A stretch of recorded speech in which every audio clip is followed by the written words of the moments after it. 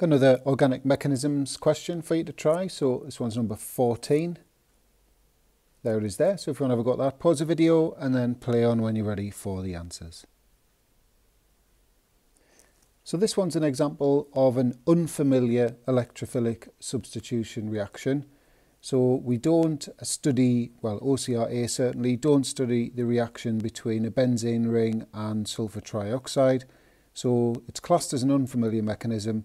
So the purpose of this question is for you to apply what you do know from a familiar mechanism to something like this.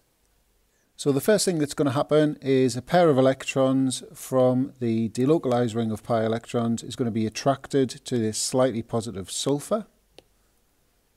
So we take a curly arrow from the circle and take it to the S, and the upshot of that, it will break the pi bond between the sulfur and this oxygen. So I've shown this dipole.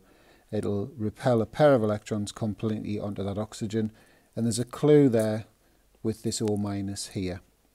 So we show that with a curly arrow from the middle of the bond onto the O.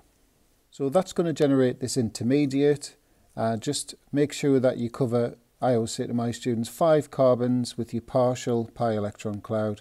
So 1, 2, 3, 4, 5 carbons covered. That means it's definitely going to be big enough. Don't forget your positive charge. And remember that we show this hydrogen at the substitution point. It's already there, but we don't show it here. But we do show it in this part of the mechanism for the intermediate because it's involved in the next step.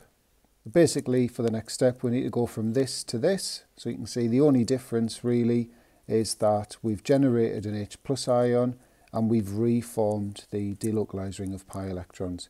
So what's happening there is a pair of electrons from the CH bond is going back into the benzene ring and reforming that delocalized ring of pi electrons. Obviously this gets sort of kicked off the ring by heterolytic fission and generates that H plus ion.